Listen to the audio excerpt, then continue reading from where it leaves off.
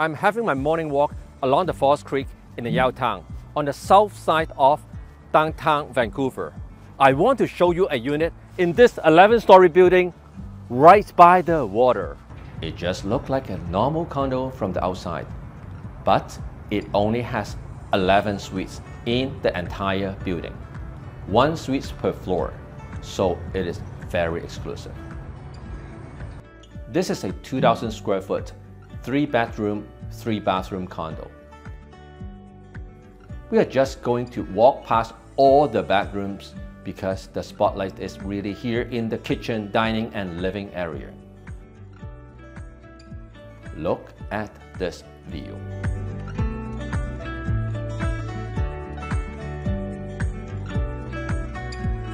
A very spacious area, lots of windows.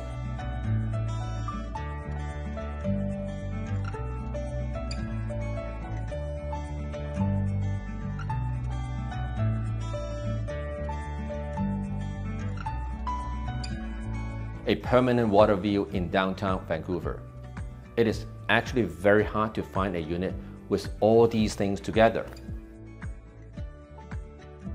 This particular unit has changed hands last year in July 2022. What do you think the sold price was? This is a 15-year-old building. In terms of suite finishes and building quality, this is just an average condo. It is not one of those luxurious upscale condos. It only took 46 days to sell it, and the sold price was $2.62 million.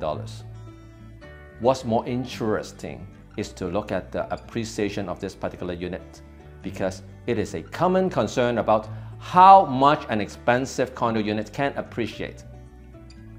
This building was completed in 2008, and this unit first appeared in the resale market in 2011. It was sold in 5 days at $1.765 million.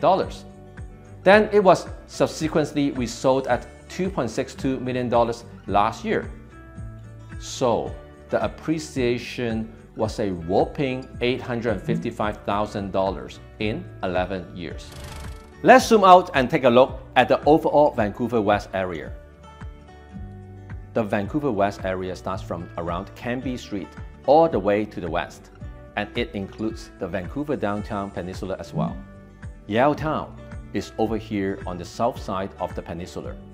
The typical price of a condo, the benchmark price, in Vancouver West area was $851,800 in October this year. We know that 2023 is a tough year for real estate market all across Canada because of all the interest rate hikes. How do we compare this benchmark price with the peak 1.5 years ago, just before all the rate hikes? In April 2022, the benchmark price for a condo in Vancouver West was just over $900,000. So the rate hikes have brought prices down roughly 6% from the peak. Here's something really interesting. If we compare October 2023 to a year ago, prices were actually up around 3%. Data is suggesting that the bottom of the Vancouver West market already occurred near the end of 2022, and we are now on the road to recovery. We will have to wait and see if this is the case in 2024. Before we end this episode, let me show you a graph of the average residential prices in Greater Vancouver area from 1977 to 2023.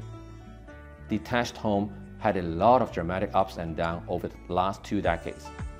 But like I always say, it goes up and down, but the long-term trend is always up.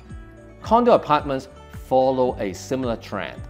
It just doesn't look as dramatic as this graph because the price point is much lower. Let's zoom into the past 2 years.